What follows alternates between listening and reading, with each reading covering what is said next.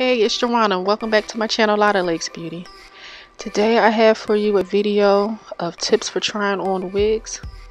Now, when I first started wearing wigs, a lot of times I just walked out of the store because I just really didn't like the way the wig looked on me. So I just came up with a few tips for myself that were very helpful, and I hope these tips will be able to help you also. Now, the first tip I did was wear like a bare minimum of makeup.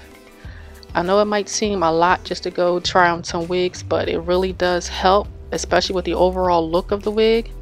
Now, if you don't want to do too much, you could just do maybe some mascara or the least some lip gloss, because trust me, it does make a difference when trying on wigs. The second tip I have is to try on a wig if you were to cut your hair a nice like short pixie cut or something that's like cropped in the back and it has like a nice swoop bang, just something that's like out of the box for you. My third tip would be to find a wig that's just for like your everyday, you know, you running errands or, you know, dropping your kids off to school, something that's just quick and easy. It might not have a part, or if it does have a part, you know, where you don't really have to do too much to it to make it look natural. And my third tip will be to find a wig that you would wear for going out on a date night, or if you're going to go, you know, hang out with your girls, you know, something where you just doing a little bit extra, you want to do the most, you just want to look real cute and sexy.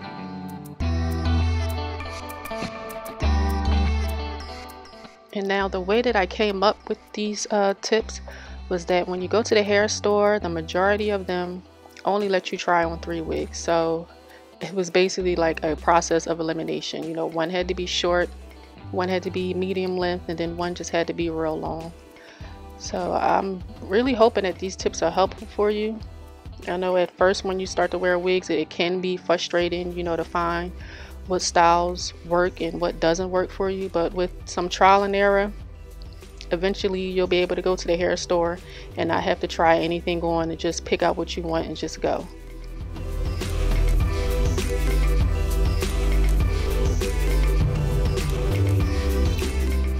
And just a little side note, this video is not sponsored. I just wanted to share my love of going to the hair store and some tips and tricks and just my overall love and passion for wigs.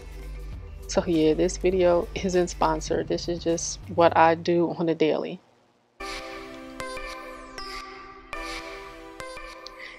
And if you're new here to this channel, thank you so much for tuning in. Don't forget to give this video a thumbs up, because that lets me know that you like these type of videos. And also don't forget to subscribe. And to all of my subscribers, thank you so much for all of your positivity and all of your support.